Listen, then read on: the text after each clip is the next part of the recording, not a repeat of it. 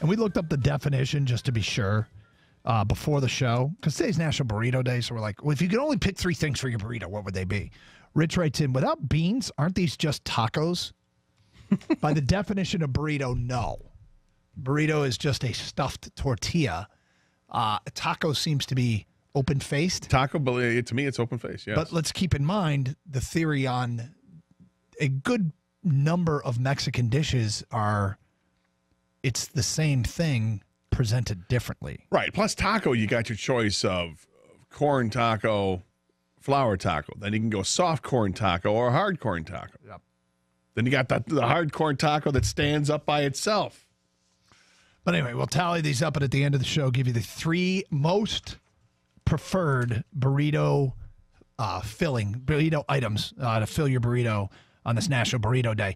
A lot of feedback coming in on the Lions thing we were discussing earlier. And there's sad news in Metro Detroit today that we'll get to at 11:20. But let's get to some of this feedback.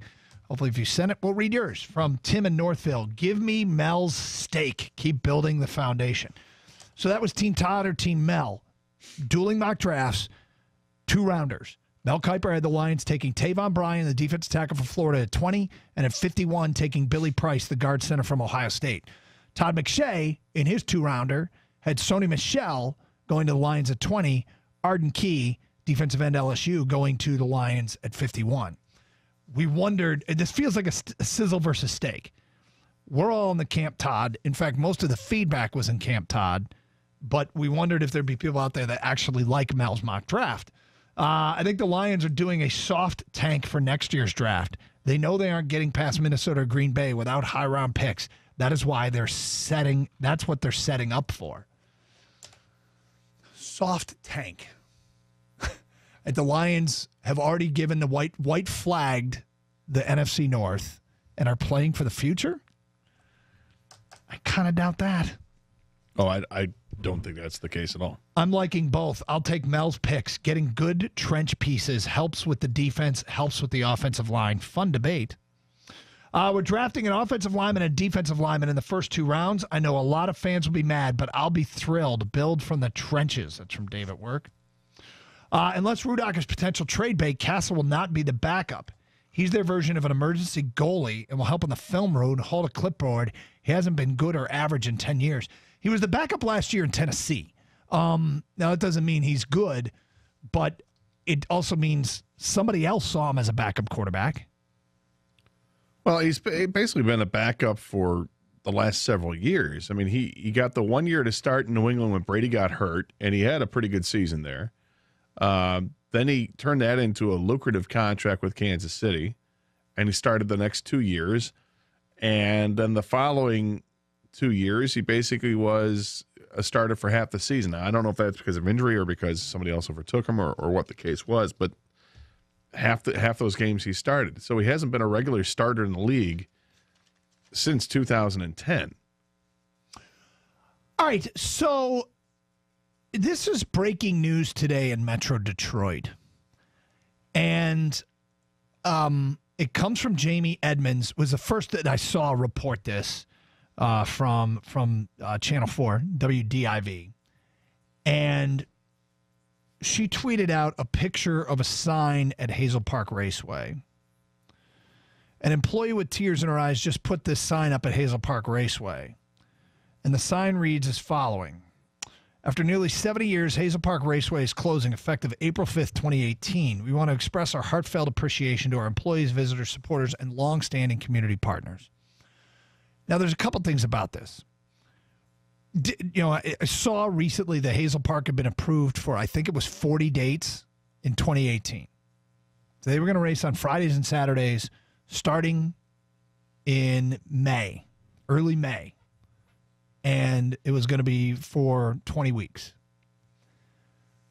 But the other thing I remember about Hazel Park is a few years ago, and correct me on these details, Gator, if you got them and I don't. But a few years ago, Hazel Park pushed really hard for basically a casino on site. Well, they took a big leap of faith about more than a dozen years ago on being able to get a license for a casino. And they had built part of a structure there that was going to house the casino and slot machines and the whole bit.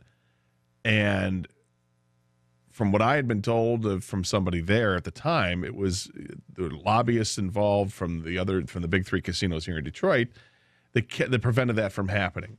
And it never was able to take form the way that they wanted it to. They never got it. And that hurt them big time because they invested tons of money into it. I mean, there was a giant structure there that they had to turn into something else, but it was intended for the casino part. And every year it seemed like they kept lobbying locally here to get it, to allow for it, but they got, stomped on by the bigger money. I got to tell you, there's a few things about this from a perspective of someone who never went there. And I'll raise my hand and admit it. I've been to Northfield Downs, but I never went there. Well, Hazel Park was a little bit of a hike for you. Yes. But here's the thing. If they had a casino on site where you had casino coupled with racing, am I wrong in saying that would have been the destination? It would have been great. If you could have gone there and done some for the gambler. Yeah. Off-track betting and obviously betting on the horses that are there, and they wanted to, if they could get more of the thoroughbreds going. And then the last couple of years, I think that they did have some thoroughbred racing there. So it changed a little bit, but not enough.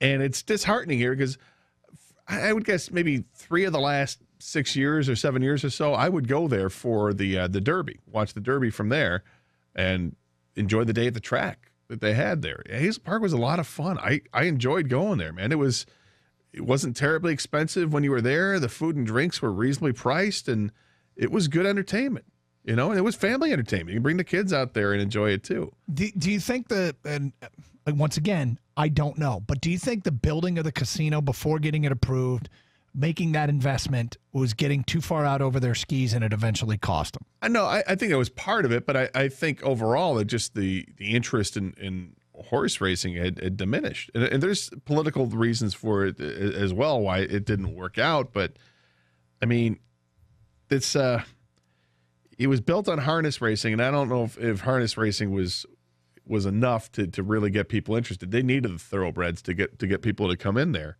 And they just weren't getting enough people to come to the turnstiles at all. Would a casino have helped it? Absolutely, I think.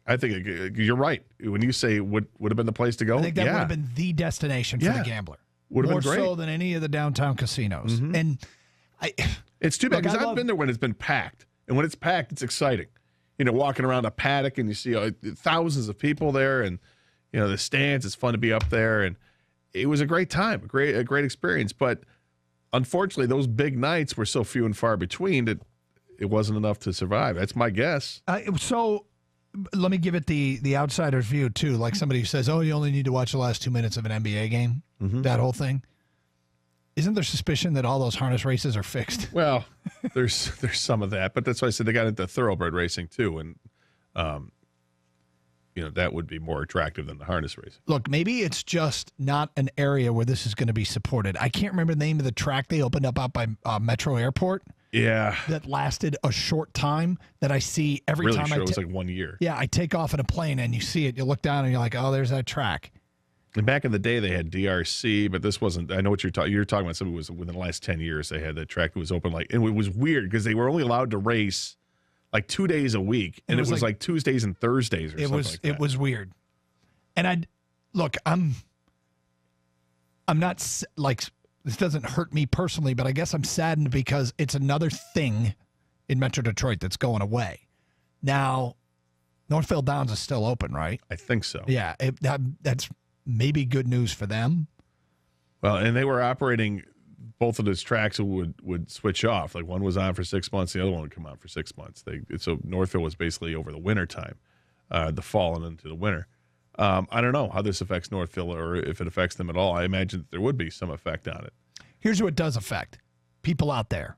248-539-9797. Your reaction to this news, and maybe you can provide some insight as to what happened, as to why. I mean, we've given a bunch of theories, but this is sort of outside our scope in general, No, but it does suck because it was just another thing to go to and have fun with. And it was a massive property out there in Hazel Park, right off of 696, a massive property when you look at it.